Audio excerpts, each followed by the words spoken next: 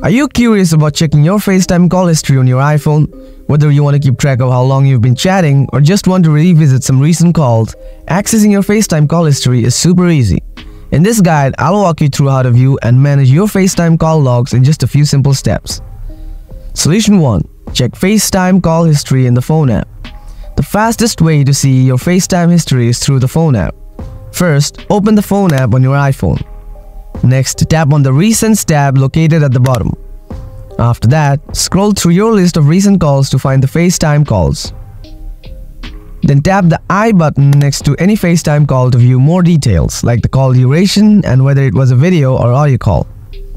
Solution 2. Check FaceTime history in the FaceTime app.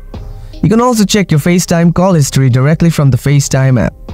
First, open the FaceTime app on your iPhone. You'll see a list of your recent FaceTime calls on the main screen. Next, scroll through to view both incoming and outgoing FaceTime calls.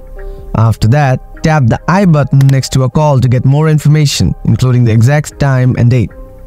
By using these methods, you can easily access your FaceTime call history and keep track of your recent calls. If you found this guide helpful, be sure to subscribe for more great tips and stay tuned for the next video.